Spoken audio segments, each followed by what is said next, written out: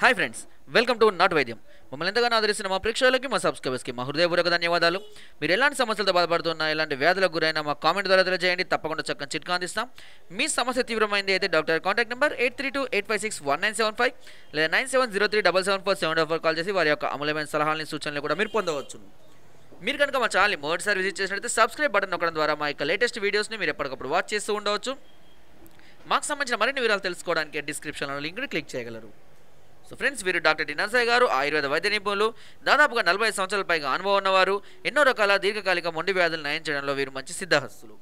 So ఈరోజు సమస్య, చాలా మంది కూడా స్త్రీ స్తన సౌందర్యానికి చాలా ఇంపార్టెన్స్ ఇస్తూ ఉంటారు.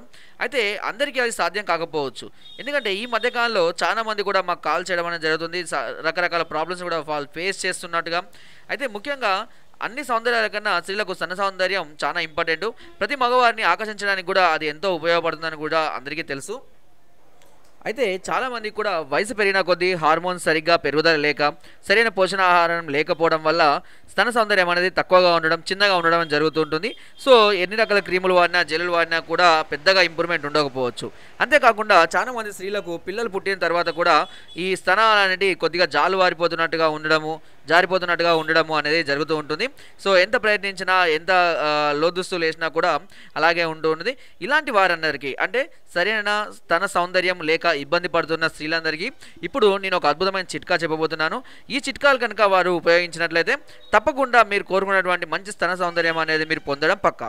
సో ఇక ఆ చిట్కాలకు వెళ్దాము. దీనికి మనం చేయవలసిందల్లా, దానిమ్మ చెట్టు యొక్క ఆకుల్ని తీసుకొని వచ్చి వాటిని నీటిలో మెత్తగా నూరి స్తనాలకు పట్టిస్తూ ఉండాలి. అలా పట్టించిన తర్వాత వాటిని ఏదైనా గుడ్డతో కట్టి 1 నుంచి 2 గంటల పాటు ఉంచినట్లయితే స్తనాలు గట్టిగా బిగుతుగా జరగడం అనేది జరుగుతూ ఉంటుంది.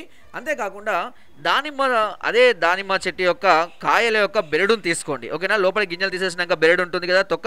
ఈ తొక్కల్ని తీసుకొని, అంటే దానిమ్మ తొక్కల్ని తీసుకొని దీనికి మస్టర్డ్ ఆయిల్ అంటే ఆవ నూనెలో కలిపి బాగా మరిగించి, ఓకేనా, సరిపడినంత, అంటే ఒక 1/2 లీటర్ నుంచి 1/2 లీటర్ వరకు తీసుకొని ఈ తొక్కలు మునిగేంత వరకు ఆ దానిమ్మ తొక్కల్ని వేసి బాగా మరగనివ్వండి. అప్పుడు దానిమ్మ తొక్కలు నలుపు రంగులోకి వస్తాయి. వాటిని వడబోసి దాన్ని వేరుగా పెట్టుకొని రోజు కనుక స్తనాలకు అప్లై చేస్తూ ఉంటే చిన్నగా ఉన్నటువంటి మీ స్తనాలు ఉబ్బుగా, అంతేకాకుండా ఆకర్షణీయంగా కూడా మారడం అనేది జరుగుతుంది. అంటే సైజ్ అనేది పెరగడం అనేది జరుగుతూ ఉంటుంది. అంతేకాకుండా జాలువారిన స్తనాలు కూడా గట్టిగా బిగుతుగా రావడం అనేది జరుగుతూ ఉంటుంది. అప్లై చేసేటప్పుడు మాత్రం ఎక్కువసేపు అప్లై చేయడము, దాంతోపాటుగా జారిపోకుండా లోదుస్తుల్ని, అంటే బ్రా లాంటివి కూడా వాడుతూ ఉండడం వల్ల మీకు ఈ సమస్య నుంచి త్వరగా బయటపడవచ్చును.